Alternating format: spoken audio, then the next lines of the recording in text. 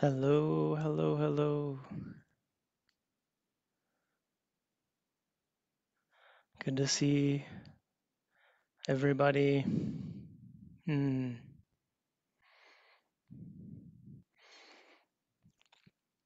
Take a moment, as usual, to look around. Welcome with your eyes, everybody who's here. Hmm.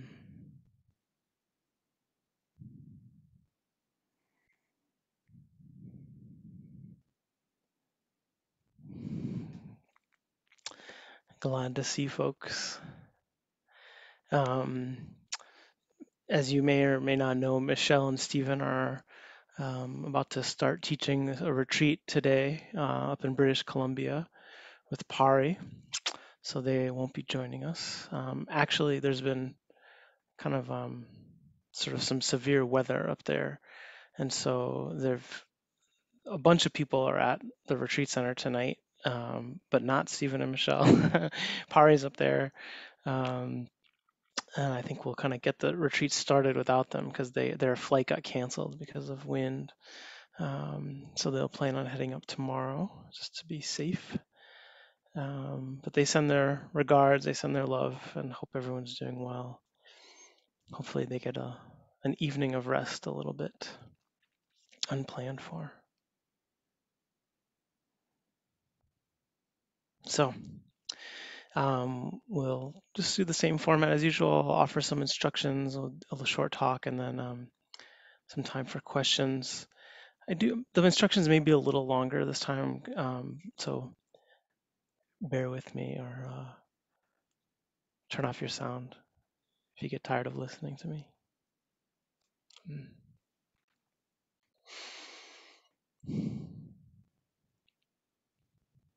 So coming into your seated posture,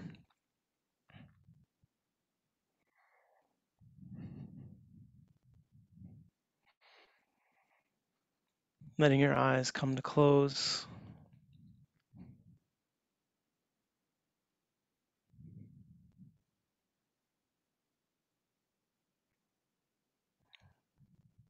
Starting to orient toward more of this receptive quality of the attention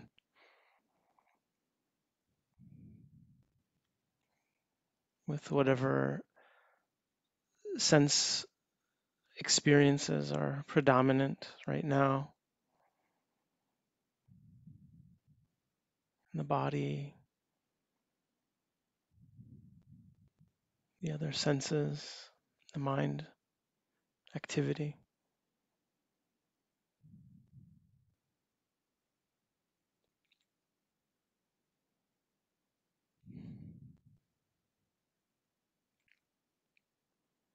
Even seeing how this simple shift of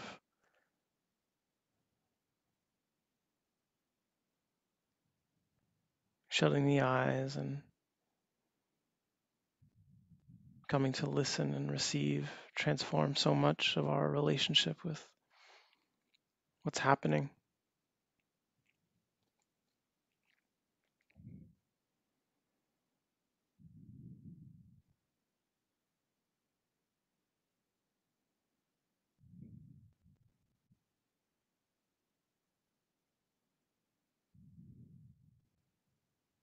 And as you start to feel any sense of connectedness, presence,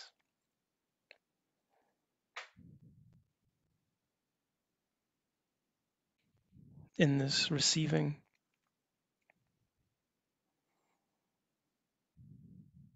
rather than anchoring in one particular quality of direct sense experience, I just want to invite you to see if you can get a sense of just the space around you.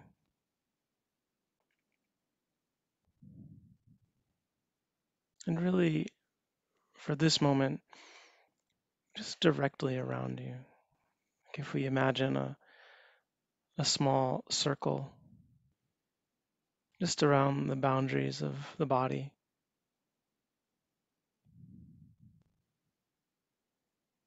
and just below us and just above us.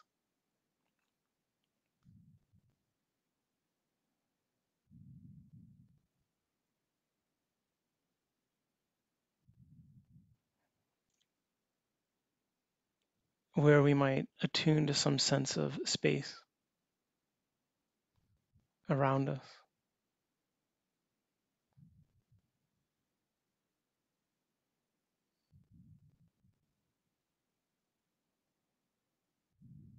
And sometimes it might feel more like this, attuning, like a direct sense of the space just around the body.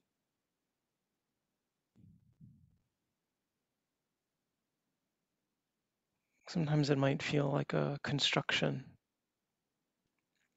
kind of an imaginary sense of space just around us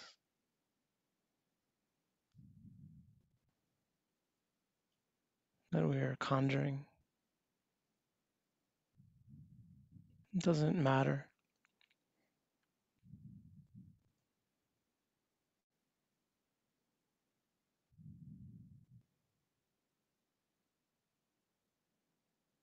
Seeing what it's like to attune to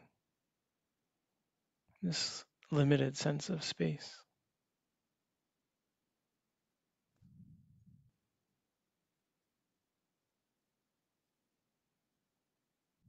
Of course, there are still physical sensations, there's still other sensory experiences in mind.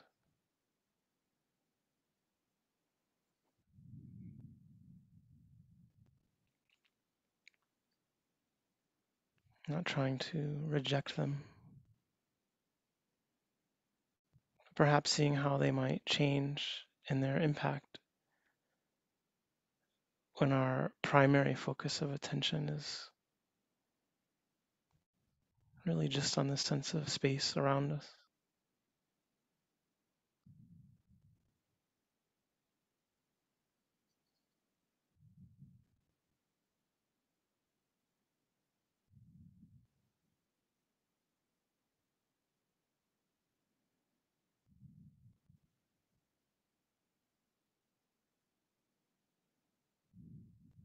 Sometimes it might feel like a tight squeeze, and so we can kind of open up that sense of space to whatever room we're in. And maybe we have a sense of the limits of the space, the boundaries and the walls and the ceiling, the floor.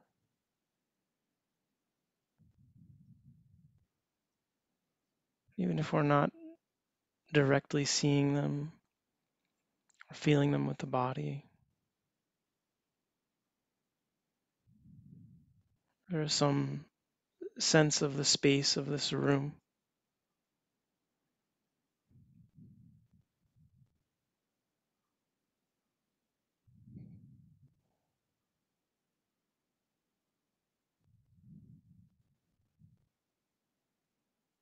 Defined by the walls, ceiling, floor. We can attune the attention to this sense of space.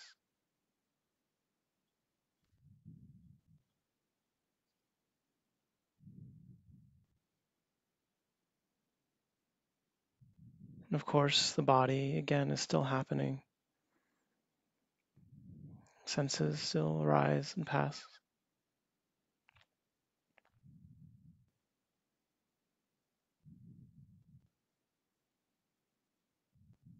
Maybe there's some sense of them doing so in this bigger field of space.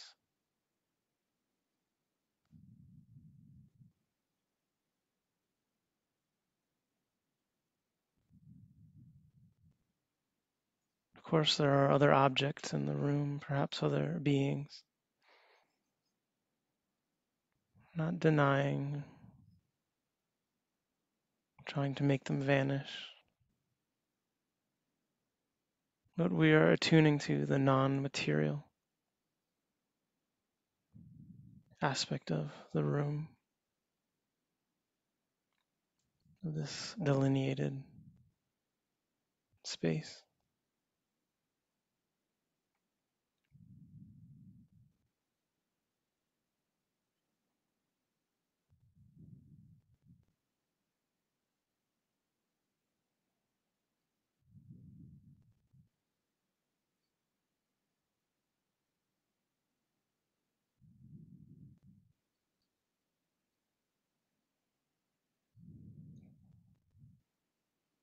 Don't worry if it feels more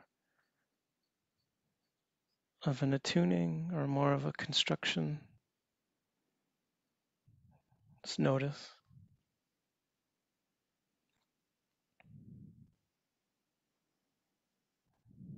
And maybe if you like, we can do just one more expansion beyond that into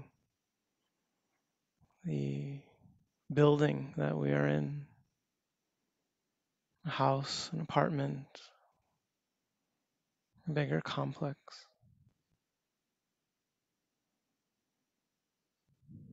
a sense of a bigger space around us, around this room. It's still limited, still delineated, boundaried. More things, more beings,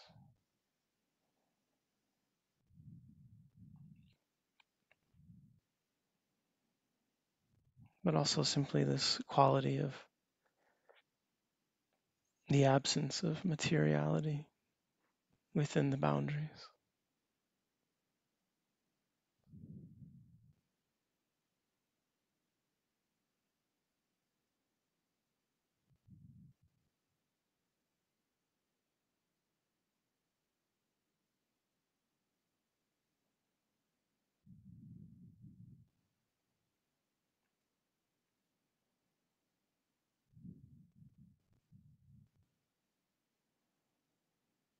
And so we may find one of these sizes is easier to conceive of, to attune to abide in.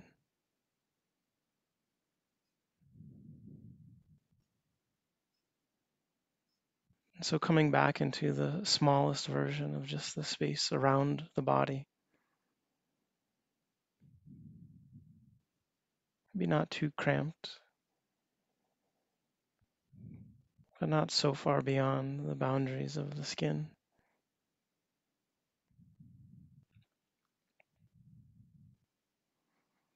A sense of this limited space.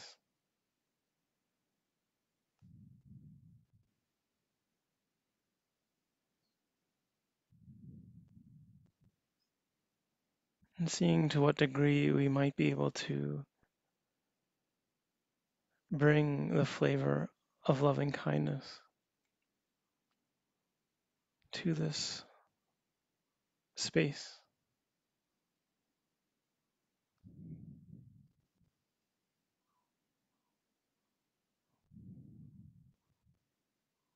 Filling this space evenly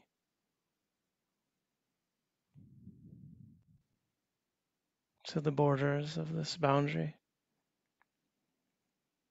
with tenderness,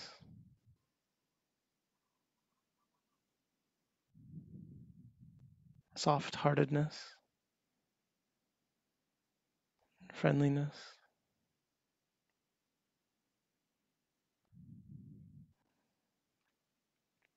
Needn't be intense or overwhelmingly powerful.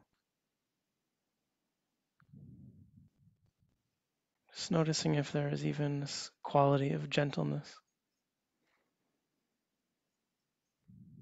that the heart can offer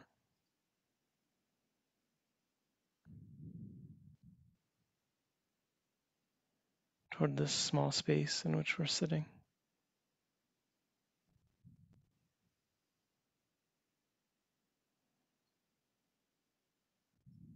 And then is there any way that the body can receive the sense of tenderness as it's abiding in the space?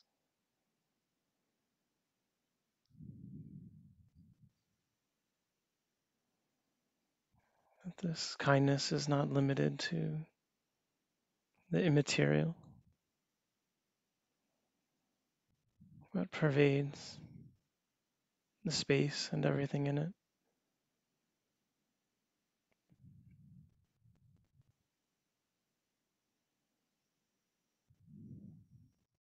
So just seeing for a moment to what degree this might be available to offer this tenderness, to receive this tenderness in the space.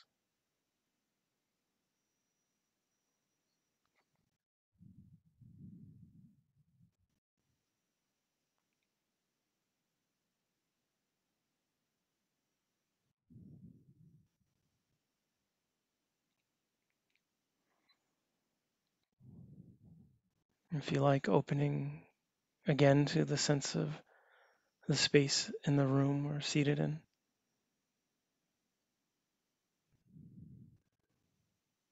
This space boundaried by these walls, ceiling, floor, windows, doors.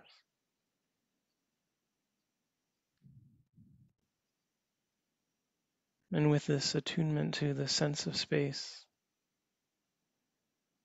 do we feel any ability to fill it with tenderheartedness?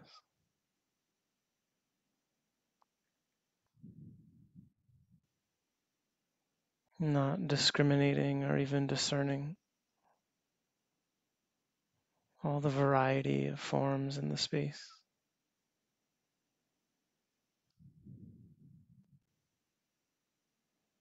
And trusting this quality of loving kindness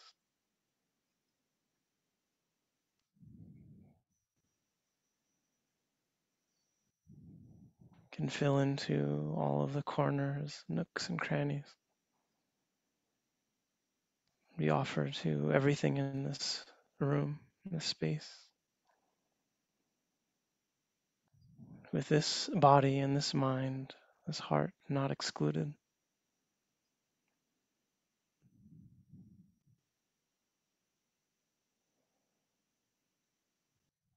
So we can attune to quality of caring that fills the space.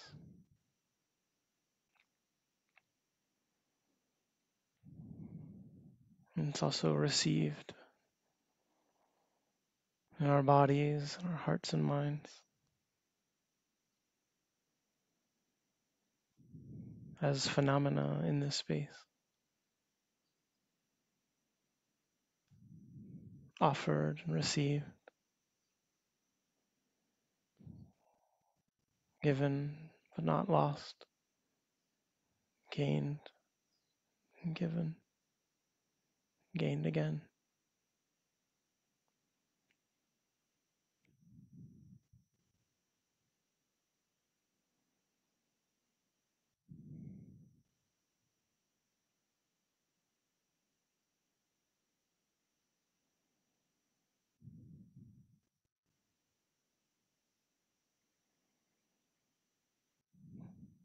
Maybe taking the time to expand again to the house or building that you're in, and seeing to what degree the mind feels capable of filling that space with care, tenderness,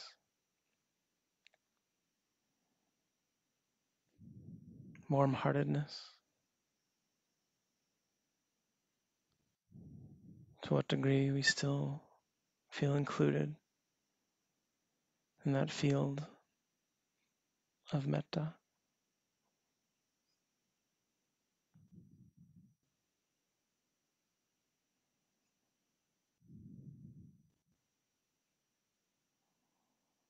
And taking time to explore.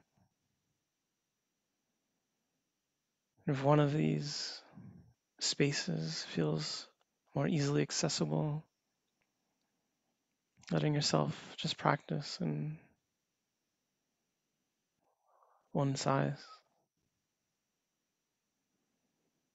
If you want to explore greater delineated spaces, wider, bigger,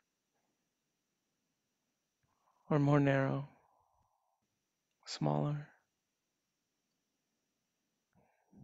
giving yourself the permission to explore, but simply attuning to some sense of space and finding our way to care, to fill that space with care,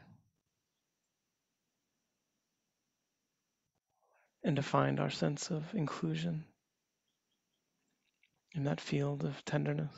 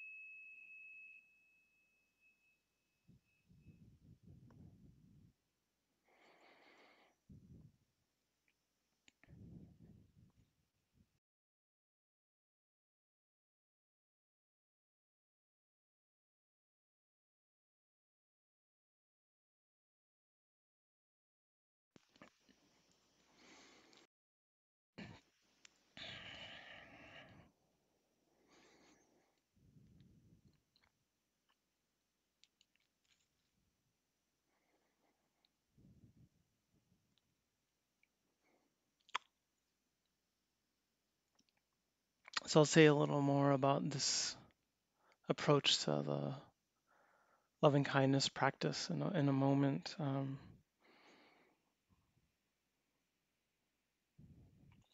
But yeah, I just want to say just how amazing it is. There's quite a few, I don't know, maybe 5 folks or so here who I got to see in person about a week ago, just over a week ago.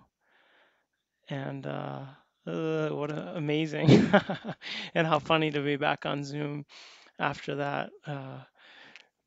We had an outdoor day-long retreat in Western Massachusetts when I was visiting family out there. And um, mm, just amazing, to see what it's like again to do that, and also just such an appreciation for how this technology, has allowed us to continue over. It's coming on 2 years now, and yeah, the sense of kind of connection and continuity still being so profound and powerful and really supportive, and how nice it was also to share safe space with folks out there. And nice also for me too, just when I'm out back in Massachusetts where I'm from, it's often very busy. I'm just visiting a lot of people, family, friends, um, and just I think the part of what I wanted to speak on was just that sense of not feeling like a lot of space. For a lot of my time, and it has to do with everything, right? It has to do with just getting on an airplane and there's like it's cramped and there's a lot of people and you're wearing your masks, and um, just a sense of kind of compactedness and lack of space that I sort of really experience in that um, part of the journeying, and then uh, where I was staying, just not a lot of physical space, not a lot of privacy, always sort of people around, and um, and then not a lot of space in terms of my agenda. Like every day was just very busy with a lot of responsibilities and engagements and plans, and so just how nice it's actually been to come home. And it just feels like there's a lot more space these days. I still have things I've had to attend to, and it's been, busy in some ways, but a little less um, pressing. I went out paddling this morning in the ocean, and just like that sense of a space around me in the ocean, and it felt like such a relief, and it was something I thought about quite a bit up in Massachusetts. Times I've found that, out there, the sense of space externally. There's a place, a little retreat center in Sunderland, I believe, called the Temenos, and you just rent these little cabins, some of them very little. There's no electricity, no running water. You have to, go pump water from a well, and it smells like sulfur and funny minerals, and it's like red color. Medicinal it was at one point considered, and it's a little bit in the forest, but there's a little walk you can take. I remember one of my first long retreats, I spent a month out there, and you could walk to this rock on this hill where there was this view, and it was the first snow, and there's a sense of looking out over a range and the snow falling and being able to see it falling at a distance.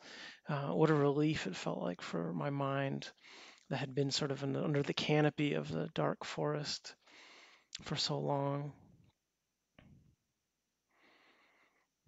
Or a place up in Deerfield, Massachusetts, up Pocumtuck Mountain, maybe. There's a walk. I would get up there. Just some things were so sort of stressful in my life or felt sort of too consuming at my school, and I would go up and kind of look again as this sort of rock that really had this big view, and just how important it was to get that sense of space. So I found how important it has been throughout my life to be able to get a physical sense of space and distance, and how calming and kind of relaxing that has been for my mind, for my system, and for my body. And and also I think there's something about practice that's so important to explore and examine and get to a deeper understanding of space, because for me in these times, what has it really meant? Has it meant a sense of needing more physical space? To some degree, it has felt like that. Um, a lack of seclusion, but how is that actually experienced directly, right? It's it's more in terms of the pressures of impingement and interaction and responsibility for, what's coming at me in my sense experience. And one thing that we start to see in practice, particularly in the Burmese Theravadan lineages, and when you look at the Visuddhimagga and the Mahasi practice, there's such an emphasis on time and experiencing and training the mind to attune to the momentary nature of experience, right? The anicca, impermanent quality of experience, and to start to be able to see life as a string of constantly changing momentary experiences throughout the sense doors. And one of the things that we come to see in that is that the sense of space is constructed, right? That if whether you're in a desert or whether you're in the middle of a crowded room, the experiential difference is on one level non-existent. They're still just seeing, they're still just hearing, they're still just thinking, they're still just the body, they're still all just the sense doors. The difference is the way in which the mind interprets certain visual experiences as being more distant or closer, interprets sound as being more distant or closer, interprets the sense of sort of reverb in the room, right?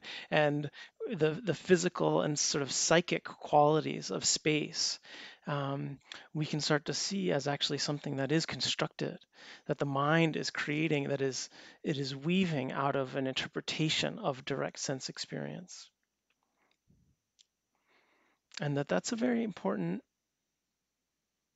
thing to be able to start to do, to start to attune to start to observe how the mind is constructing our sense of space, and how much of that is um, determined by the conditions of the mind, and how much of that is determined by the conditions of the what we're subject to in terms of the sensory experience.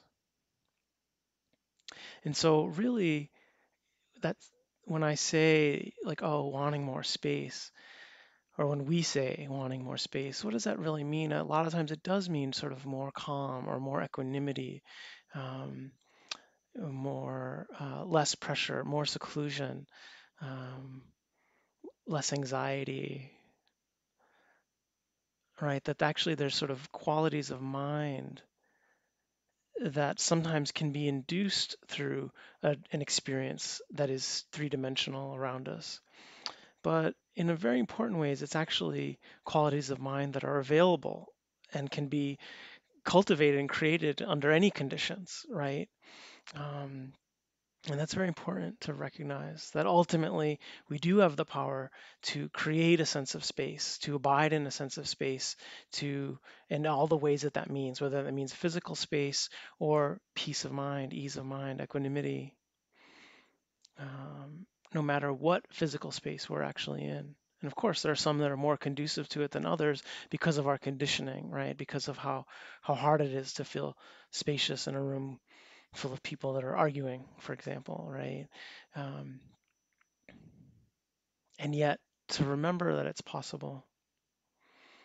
And so that we have in our tradition, our lineage, the two main ways of kind of creating a sense of space are through concentration and through insight.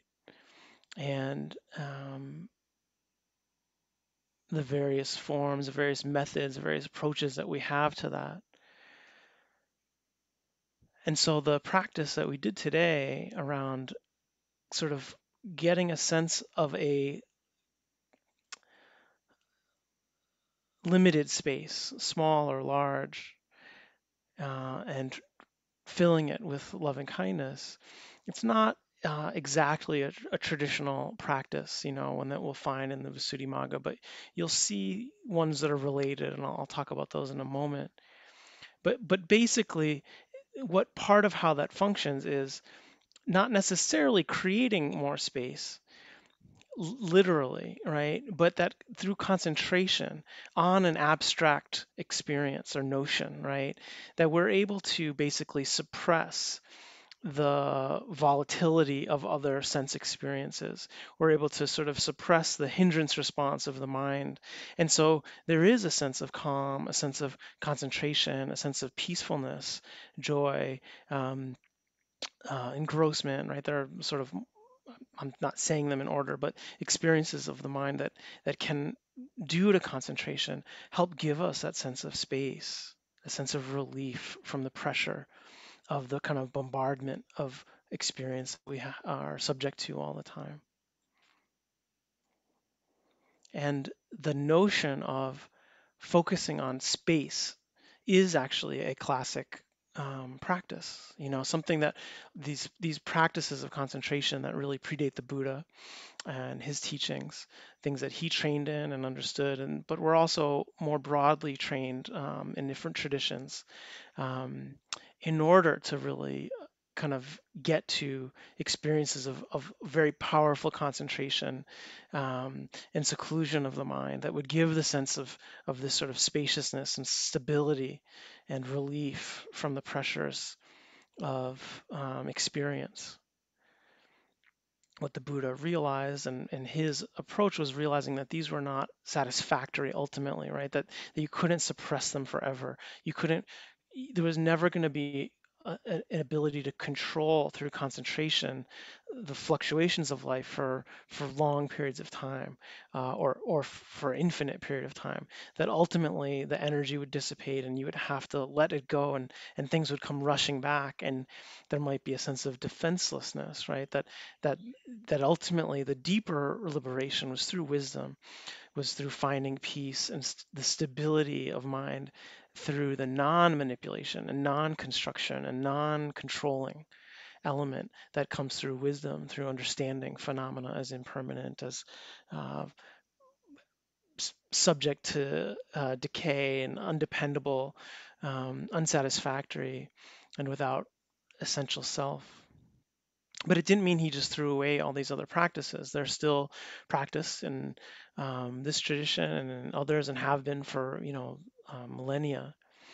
And so you have in like in the Visuddhimagga, a real detailed, like the path of purification. It's for folks who aren't familiar, this kind of big tome that's you know very Bhante, Buddhaghosa, uh, um, in Sri Lanka many hundreds of years ago kind of compiled all of these accounts from elder monks and nuns of the generations to sort of come up with this manual of instruction and insight into this path. And so you'll find these what are called the kasinas, objects of meditation for the development of concentration.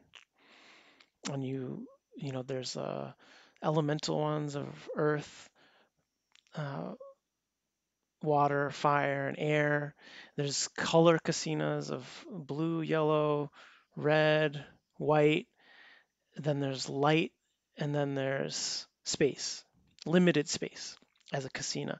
And so you basically you have these practices that are, of course, very esoteric ultimately, um, where you focus on like a small area where you have a blue circle, or you put dirt there, and or what have you, and you focus on this, concentrate on this, and you really sort of seclude yourself in a very powerful way where you're just concentrating on earth, or space, right? This idea that you can do it sort of as we did in the sort of sense of the space of a room, the space of a window, space of a keyhole, are sort of some of the classic suggestions. Or you can cut out a circle in a kind of, they say, piece of leather, a piece of cloth, and you're focusing on this space, this delineated space. And so with all of these, the idea is you concentrate on it, concentrate on it, day and night, and at some point the concentration becomes stable enough that you actually don't need the visual form there, that the mind sort of creates a stable notion of this earth or fire or air or space or light or white or blue or whatever, and and then you can start just concentrating on that, and then at some point that changes. And anyway, the point is you get into very powerful, um, very stable degrees of kind of concentrated absorption. And um,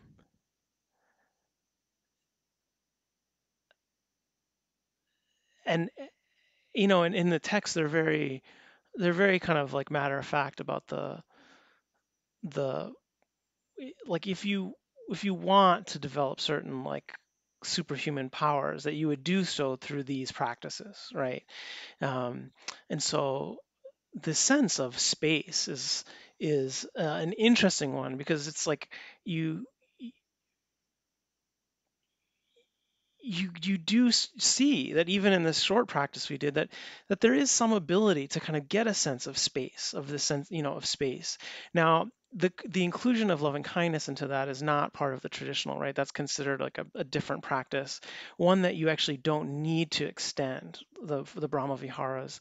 And it's interesting because with the Brahma Viharas, the loving kindness, compassion, appreciative joy, equanimity, the idea is that the extension is really about inclusivity, not necessarily about expanding through space, or um, increasing numbers of people that are included, but it's the inclusiveness around the preferred or unpreferred beings in our heart. And but nevertheless, of course, there are practices where you're doing it in this north direction or in this east, west, south, and there are many ways of doing it. But the and we're never gonna teach these as like primary things that are, when you come on retreat, and they're not necessary. The degree of concentration you'd need to get to be able to like do these superhuman things, it's very rare, right? It's like, of course, even in Burma, they say there are people still doing it and who can and do these things, but most of the stories are from older generations, of monks and nuns who um, had had practiced these things. But Sayadaw U Lakana, often at the end of the Chazo retreat, would always sort of do a similar kind of formula of appreciating other traditions, and would talk about Jesus, and what a wonderful teacher he was, and how he obviously had practiced so much metta and loving kindness, but also that clearly he had practiced earth kasina, because that is how one would, if you wanted to walk on water, that's how you would do it, right? You would focus on earth to the degree that which like you get it in your head, and then you extend it, and so that every direction, right, everything you experience, the mind sort of is able to kind of like not just sort of suppress the the dynamics of physical reality, but really kind of override them, so that everything wherever you want to relate to as earth becomes earth, right? And so that the water has that sense of firmness, that one would walk on top of it. And so the space casino, it really, it's like if you ever were imprisoned, or if you find yourself under a pile of rubble, there would be some value in learning to deepen your concentrative capacity with it, because it is through space and the focus on space that one is able to, so it is said, um, walk through walls and or find a place to sit inside a big boulder. So that if you're near a boulder, you could kind of like let there be space there, and you manifest sort of space inside um, something very firm. So you could kind of go, you could find some seclusion no. Where you were, there was a funny thing. If you ever, if anyone ever gets there, decides to spend the time on it, you might want to know this.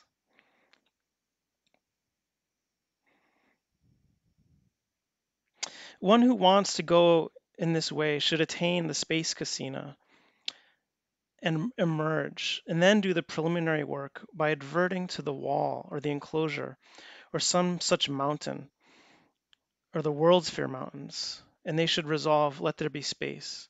It becomes space only. It becomes hollow for him if he wants to go down or up. It becomes cleft for him if he wants to penetrate it. He goes through it unhindered. Here is the text. He is normally an obtainer of the space casina attainment. He adverts through the wall, through the enclosure, through the mountain. Having adverted, he resolves with knowledge, let there be space, and there is space. He goes unhindered through the wall, through the enclosure, through the mountain. Just as people normally not possessed of supernormal power go unhindered where there is no obstruction or enclosure, so too this possessor of the supernormal power, by his attaining mental mastery, goes unhindered through the wall, through the enclosure, through the mountain, as through an open space. But what if a mountain or tree is raised in this bhikkhu's way while they are traveling along, resolving? Should they attain the resolve again? There is no harm in that. For attaining and resolving again is like taking the dependence in the preceptor's presence. And because the bhikkhu has resolved, let there be space, there will be only space there. And because of the power of this first resolve, it is impossible that another mountain or tree can have sprung up meanwhile by temperature.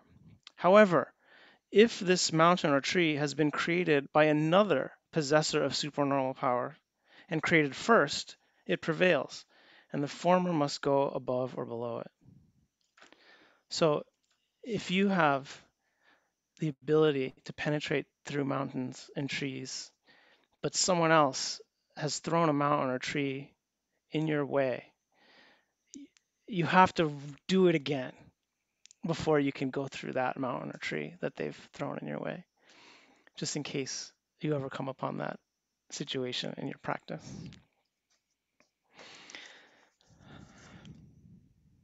Which we don't teach. But it's fun to look at. I mean, it's like, who knows? Uh, but you do get the sense, right, that the mind is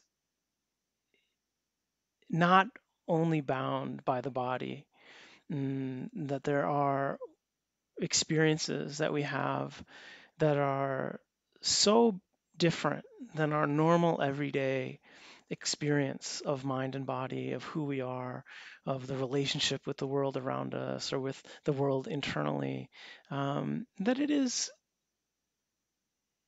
fun and important actually to read these things, to study them to some degree, um, and we would never say that it's important to practice them, because the amount of time that it takes to get to any degree of concentration like that, and it's not just you have to get to that degree of concentration, but you actually are supposed to then be able to kind of weave in and out through between all of the different material and immaterial jhanas of absorption. And it's just at this point, maybe several thousand years ago, where people were really just full-time renunciates for their whole lives, and they had all this time to practice and all these supportive conditions for it, that there was a value to that.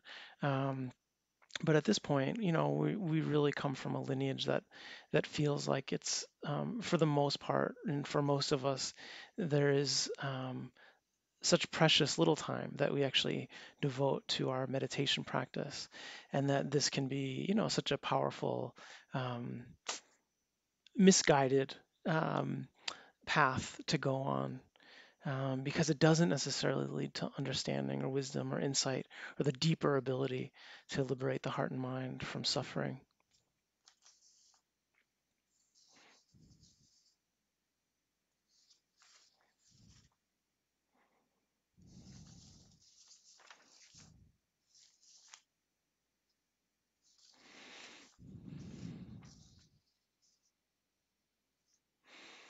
And so, this, and yet there is a value to it, and I think part of it, and I said this to some degree in the retreat last Saturday, that was helpful to me, during my time traveling, where I wasn't able to maybe seclude as much as I'd like or as much as I'm used to, and where I was in spaces and with people, in ways that were, um, not always easy for me to always sort of find my way back to, the deepest aspirations of the heart. Um, this notion of when in a room, right? Um, Whether it's stressful or not, right? And there's people and there's activity happening. Is there a way? What is it to attune to the space, right? To the sense of space, of the room we're in, or the sense of the building that we're in, and how that actually can be a very powerful anchor outside of the fluctuations of the reality of experience that's happening in the moment.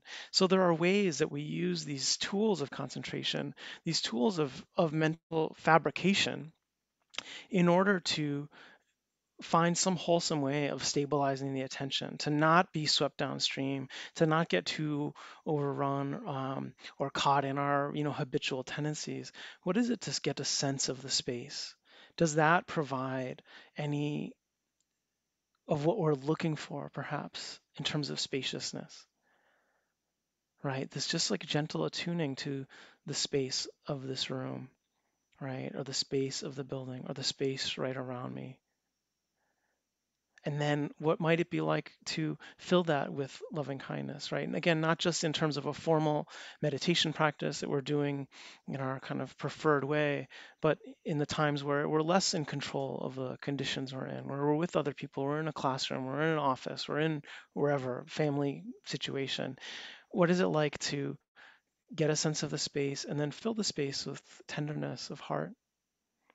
And it doesn't have to feel like, oh, you're picking this person who's difficult or picking this person who's easy, or it's like you're filling the space with care. And there's something of that kind of level of abstraction sometimes that's actually more accessible than finding care for a specific being, a specific person. Um, and to consider that, right? Consider that as a tool that can be very helpful. And all of these tools can be helpful, right? To understand the value and the power of concentration to anchor us when we need to, and that it can be an anchor in something that we're conjuring. That's very powerful, and it's actually important to some one degree or another to have a sense of confidence in the mind's ability to do that. And then there is of course, just the deeper truth of experience and of liberation, which is to say, the non conjured, the non manipulated, and the momentary experience of reality, of this constantly changing flux of sensations of mind and body, mind and matter, of all the sense doors. And that, again, our deeper training, our more profound training, is the space that is not necessarily dimensional, but that is in the mind. And mind, as a momentary experience, has the ability to feel equanimity with whatever formations that are arising, right? Pleasant, painful, or neutral. There's no, sometimes we want the sense of space through controlling conditions, through, and of course, we're not just trying to say that we, throw our lives to the wind and don't try to manage the intensity of what we're up against and where the capacity of the mind is in any given moment or throughout our lives. But we also know that we can't manage that perfectly. We cannot control it perfectly. And so the deepening practice of one moment to the next and the uncontrollable, undependable, painful nature of phenomena, right? And so sometimes we say, oh, we want space, or like, oh, that's sort of meaning we really want more pleasant experience over a longer period of time. And of course, that's fine. It's understandable. But to see that, like, even a bombardment of pleasant experience over time, when we get to the subtleties of it, it's still suffering, right? It's still dukkha when we start to watch it as it's arising and passing, as its instability is so apparent when we observe pleasant experience, right? Or we try to get in between moments of experience, thinking that, oh, maybe there's a space in between moments that is liberatory, that is relief. But we start to see that there is no space between moments, that whether it's a moment of physicality, then there's a moment of mentality. We might have relief from one experience of dukkha, of hardship in the body, but even that moment of relief then is a mental experience. That's another moment, right? So that the relentlessness and the persistence of experience in mind and body is a kind of suffering that we have to show up for. We have to at some point also recognize and acknowledge and be humbled by and see that the mind is actually, it's the doorway. That suffering is the doorway of liberation, because it's like we it's that place of just surrender to the fact of this flood of fabrications, this flood of phenomena that is out of our control, but that the mind does have the ability to actually be at peace with all of them, with all formations, regardless of how fast they're coming, how pleasant they are, how unpleasant they are, at which sense door they're coming in, but that it only happens through the practice that we do, which is, right, primarily the observation of experience and the coming to know experience in its deepest and most subtle and most gross and all of the spectrum of its arising, to know every potential experience in the body, to know all the potential experiences in the mind and the heart, the realms of joy and sorrow, of hope and despair, of all of it. This sense of at some point the mind stops recoiling, right? But also stops trying to manipulate, stops trying to control. It doesn't need to. It sees the pain in that. It sees the pain and the preference. It sees the pain and the wanting or the not wanting, and is um, just finds that distasteful and lets go. And in this letting go, there is this ultimately un, um, full unhooking that can happen, right? This liberation of mind that happens in small ways, but can happen in bigger ways, and it can happen over time in ways that are irreversible, right? That the mind stops being fueled by wanting or not wanting, that the addiction to certain experiences, the dependency, the sense of dependency on the satisfaction through any sense experience is overcome. Because the mind is so strong and so confident and so humble and so tender with whatever experience that it's arising, um, that it allows whatever phenomena to arise and pass on its own. So just remembering that these are, there's all kinds of room for all of the tools that we may have, for concentration, for backing off, for moving in, um, things that we may develop on our own, things that come from these texts, things that come from other traditions, but always to understand, like, where do they fall, where do we place them in the broader context of insight and liberatory insight that we're so rooted in, and that is the fundamental gift of this tradition, this lineage, and these teachings, right? To see that it's like, oh, it doesn't have to be exclusive in terms of what we might bring in to support our mind, to support our concentration, to support our sense of faith along the way, but to also not confuse the tools, um, and not misunderstand the different methods and approaches with the ultimate, um, mechanics of insight, which are fueled primarily by mindfulness, along with, of course, all the other factors and things that we talk about. But this non-manipulative observational capacity of the mind, that understands and grows in understanding, and how unique and powerful and essential that um, is just, yeah, really important to not lose sight of when we do try other tools and other tactics and other ways of practicing.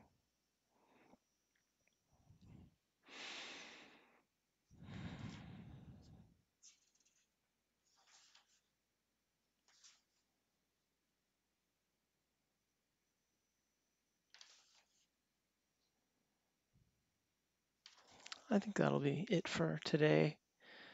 Um, Hope it was helpful to one degree or another. And we do have time, if anyone has questions about your practice, about this practice that we did today, about some of the other practices we may have spoken of, or about the talk. So Jane, do you have a question there? Yeah, oh, I can. Yes, I have a question. Is Vipassana meditation and insight meditation the same? Or do they use different tools? Yeah, I mean, insight is usually a way of translating the word vipassana. I mean, people break down that word vipassana in different ways, etymologically, but yes. So insight meditation is vipassana. We're in a little bit of a time where some of these things are blurred a little bit in terms of like the West and like mindfulness and insight traditions and Theravada Buddhism, and um, kind of where they sort of fit together might not always be clear or not always coherent across the sort of field. But yes, yeah, it is. But is there more sort of a question there in terms of like things that felt like maybe not coherent or not um, the same? No, I was just thinking about all the different kinds of meditation out there.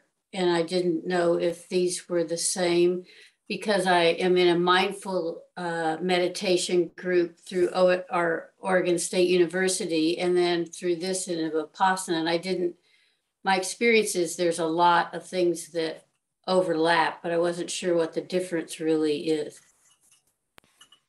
Yeah, I mean, I think it's always sort of case by case, right? In terms of, and also what lineage people are coming out of, and is it a kind of traditional lineage, or is it more of a like mindfulness based stress reduction lineage, or a, what's the word they use? N- non non something mindfulness. Anyway, like, so I think, and then even within just Burma, right? There's like so many really different lineages and different methods that are emphasized or practices that are emphasized.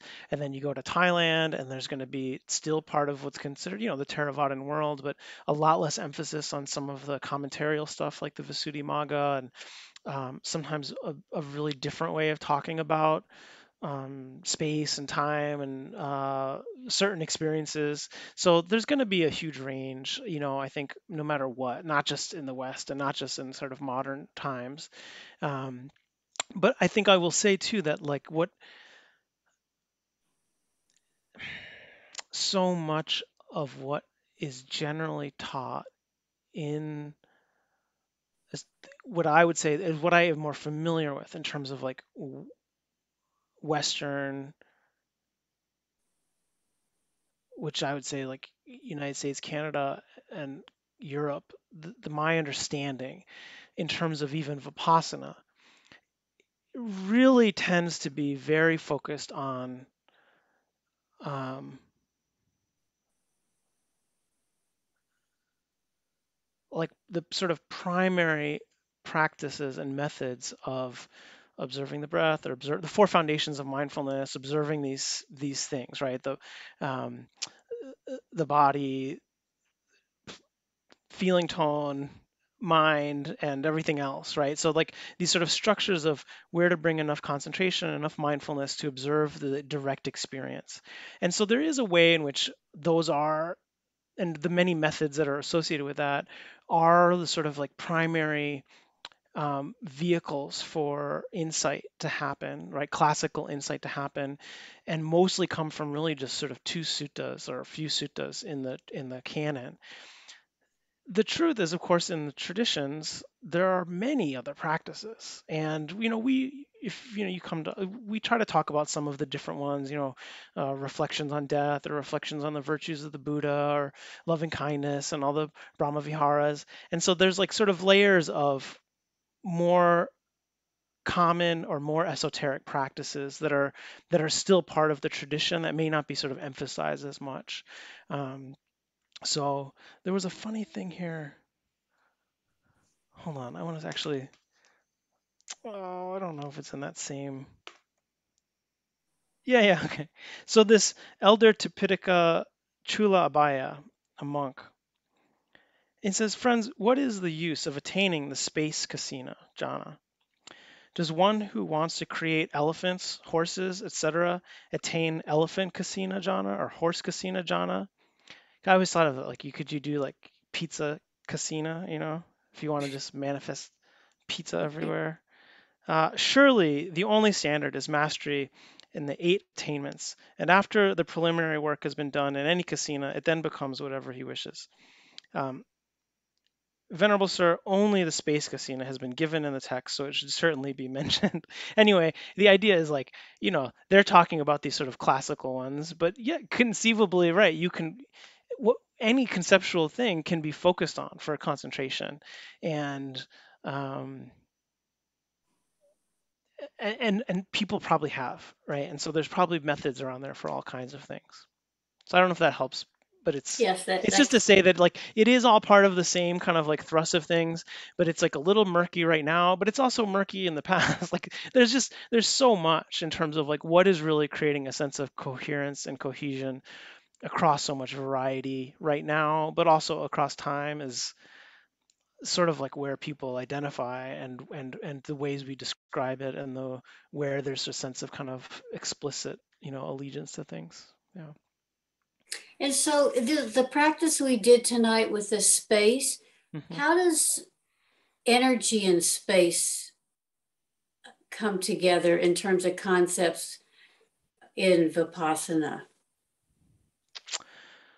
Usually, in my understanding and my reading and my practice, is like the notion of energy is not in terms of a sort of abstract power that asserts itself over space outside of the body, but rather the experience of energy around our actions, right? So virya, um, and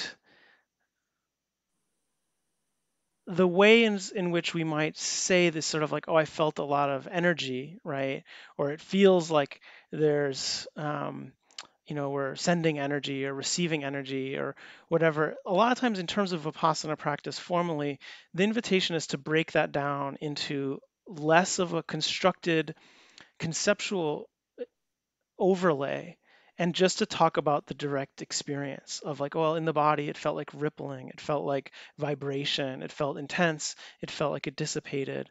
So there's with all of these things, we're very careful to observe the places in which we're interpreting experiences in a way that means something to us, that we're sort of solidifying a view of the world based on our direct experience of like, oh, we're receiving energy or we're sending energy. It's like, okay, the idea really is just like, what's the direct experience? Okay, there's tingling, there's vibration, there's pulsing, there's uh, uh, trembling, or whatever, right? So we break it, we kind of take it out of the notion of energy.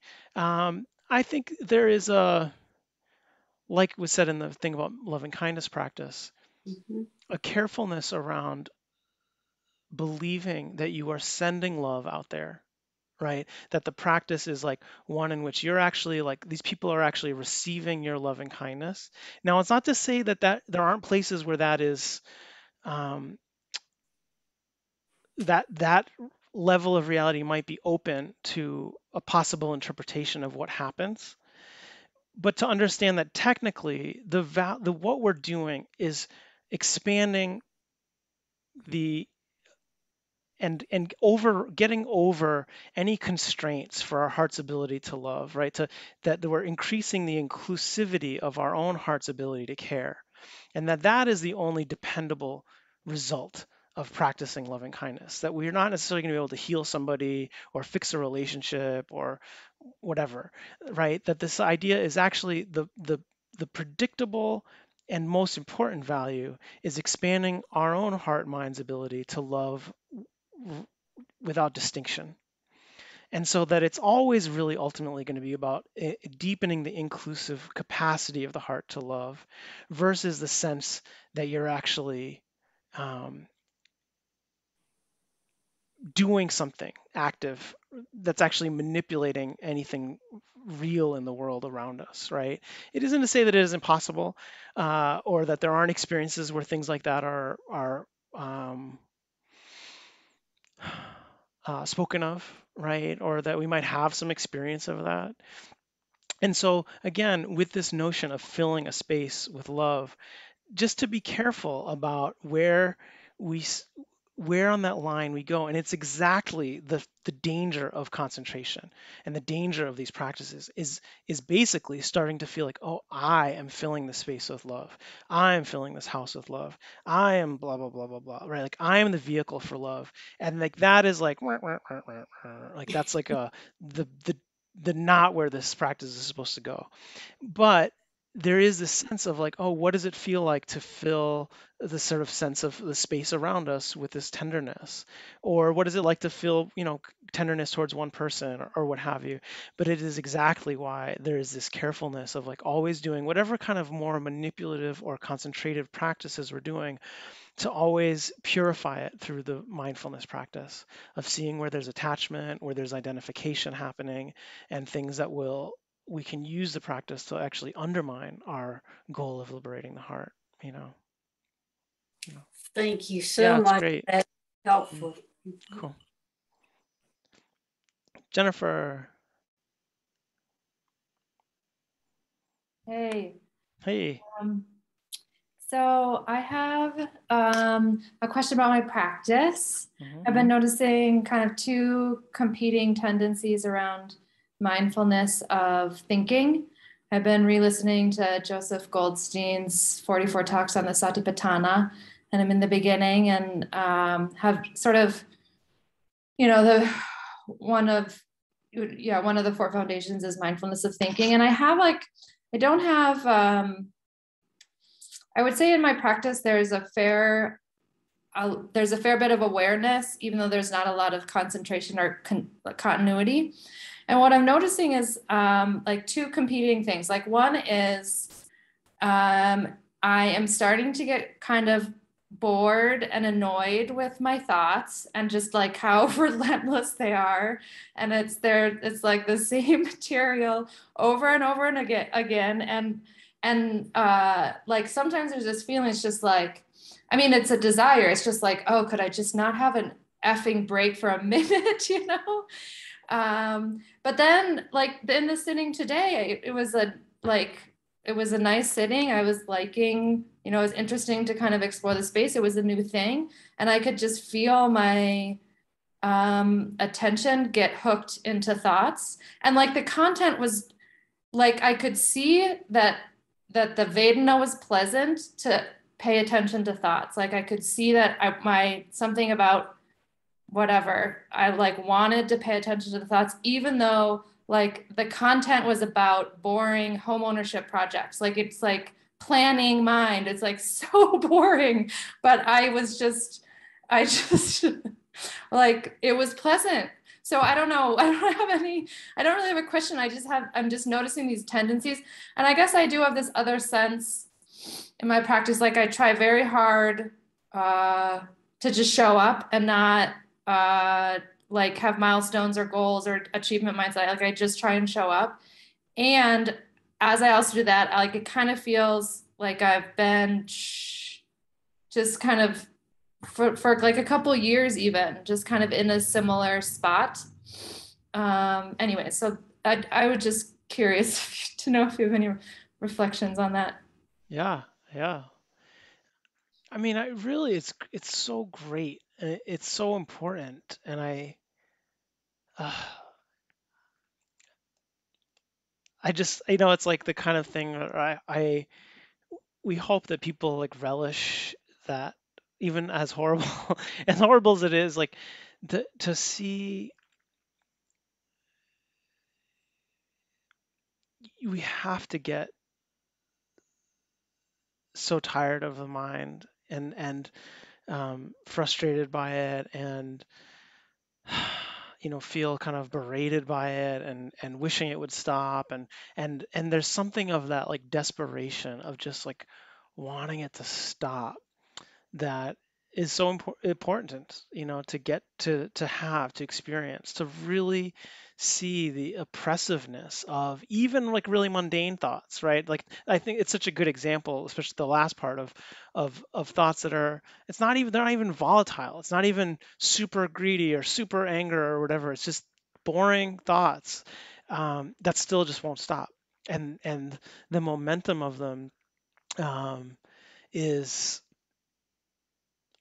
yeah, very intense. And so really it's like, yeah, yeah, I'm so happy for you because it's so important, and it's um, you have to go through that. You have to, with all of this, it's not just thoughts. It's like the times where it's like we have to really see how much we want to be free and how painful it is that we're not.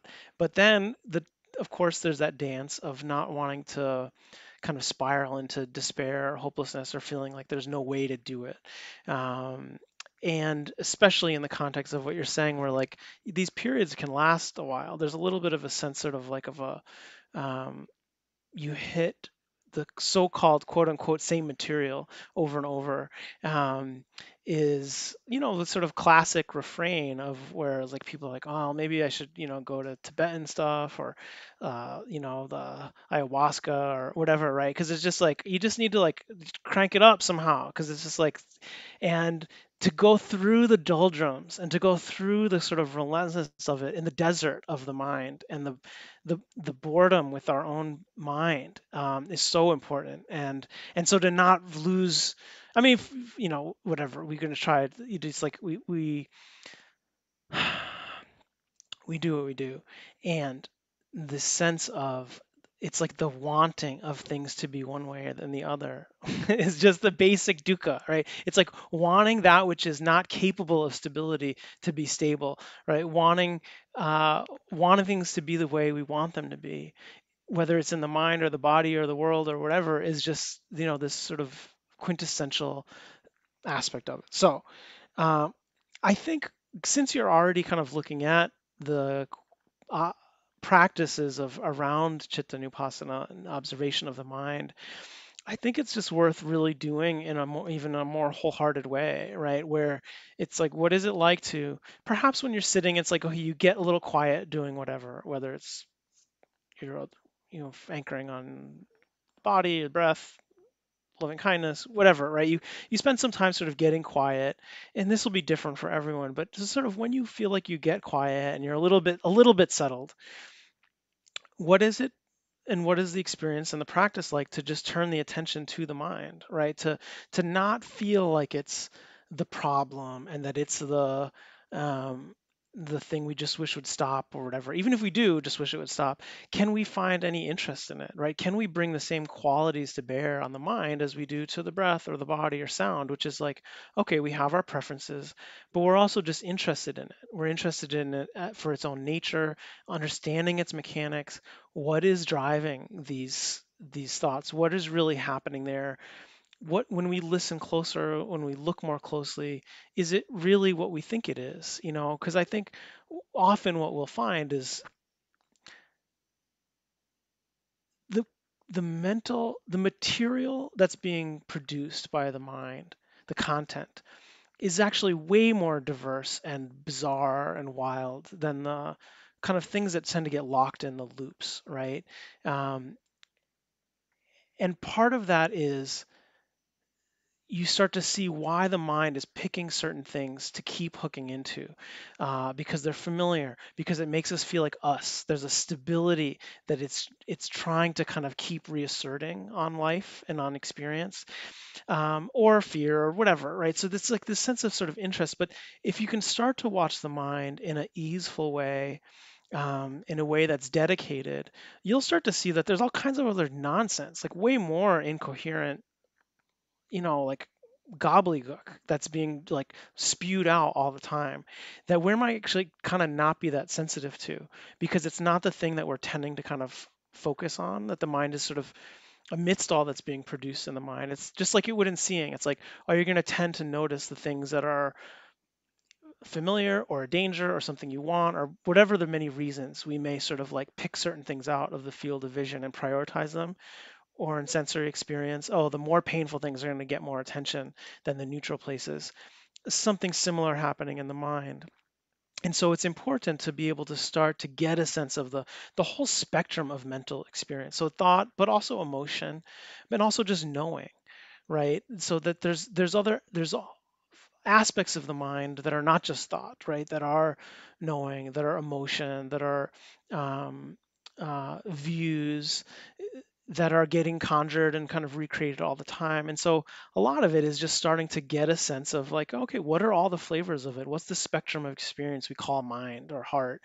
And it's hard. It's harder to do than with the body. I mean, the body is so hard in and of itself, but the mind, because it's not tangible and is happening so quickly, and also not actually in a discrete space. Like our mental experience is actually not a spatial experience in the same way we interpret our physical experience to be. It's just harder to keep on it and to really observe it.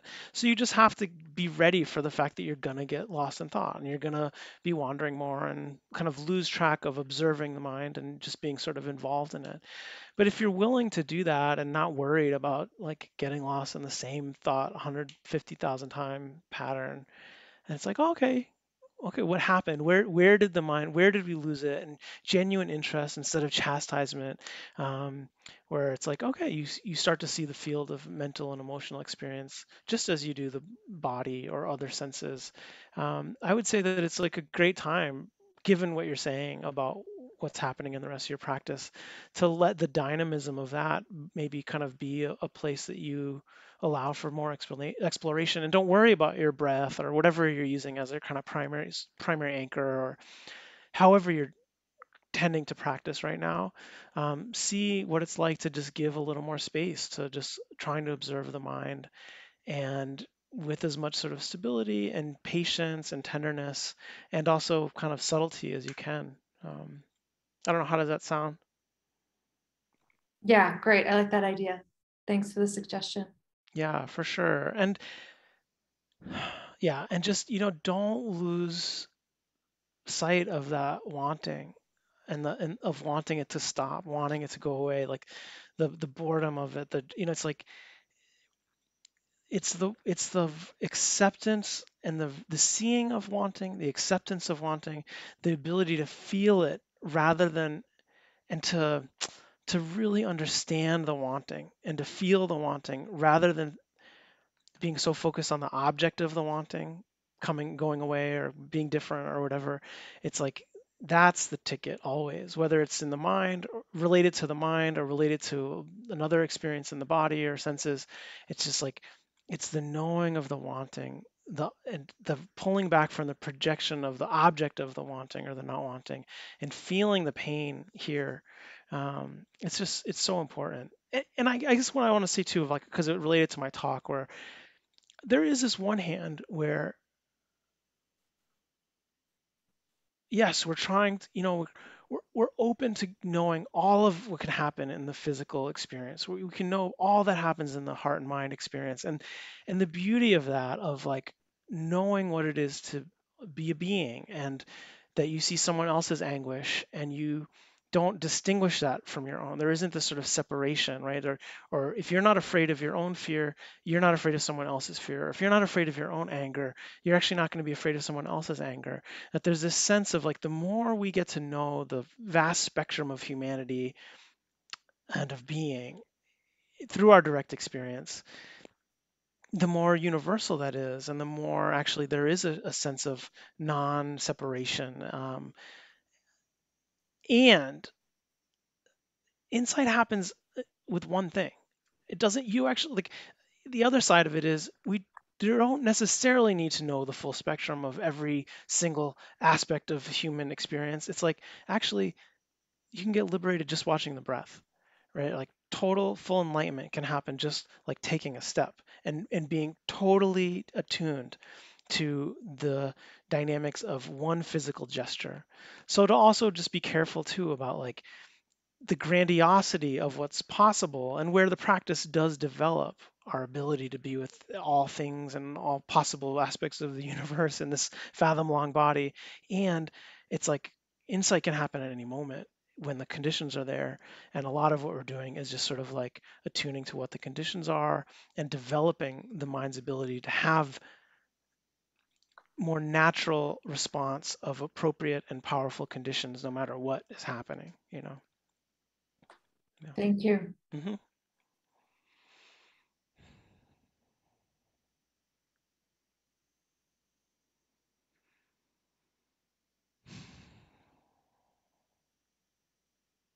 Mm.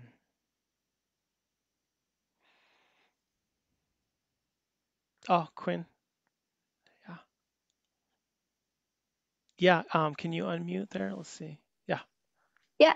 So your talk about the casino is intriguing and entertaining, but I think closer to my reality is the experience with the Zen tea ceremony, where you have like 6 or 8 people in a very small room, and everybody is quiet, and so you got your tea, and you hold the cup, and you look at the tea, and you appreciate the aroma, and you have a sip, and everybody is into her own experience, and you're in a very small room, you observe other people's space, and even though it's very cramped, it feels so spacious and limitless.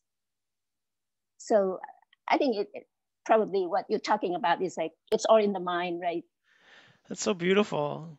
Yeah. I mean, I think that's exactly right. It's like when you're concentrated and mindful, that like things feel spacious. I mean, like you say, it's like it doesn't have to be that much more complicated, and it's so beautiful, and it's so pure. And Yeah. what I love about that example too is like, it's a ceremonializing of something very normal, Right. mundane, drinking tea, Yeah, that's the Japanese. Right. Yeah. Really beautiful. Yeah. And I do think where, you know, and that's of course such a big part of the Zen, is like, what form is emptiness, emptiness is form. Where do we ritualize these things, and where do we not need the ritual in order to have this quality of relationship to Right, whatever right. we're And doing, can we just have that experience at any moment? It Right. doesn't have to be just a tea ceremony. Right? Yeah. May it be so. Yeah. Thank you. Thank you.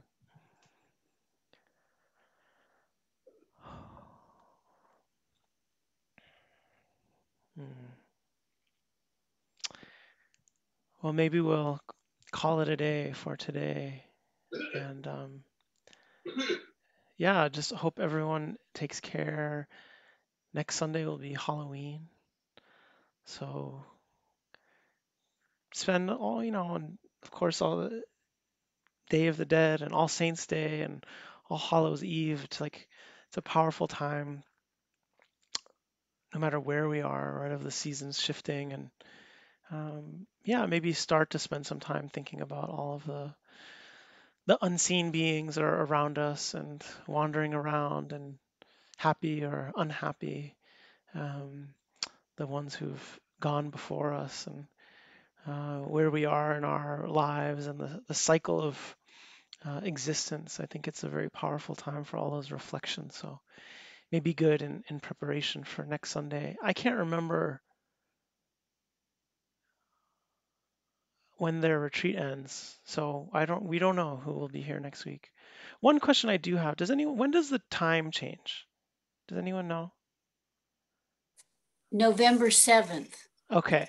Okay, great. So that's in a couple weeks. Just as a reminder, Hawaii doesn't change time twice a year. So come November 7th, everyone on the mainland will, and elsewhere that changes, it'll start to be an hour earlier, right? Yeah. And we will stay the same. But we'll send an email reminder about that, but just sort of keep it in the back of your heads. Yeah. All right, everybody. Really wonderful to be with you all, and take good care. Thank See you, you next week. Jesse. Yeah. Aloha. Bye.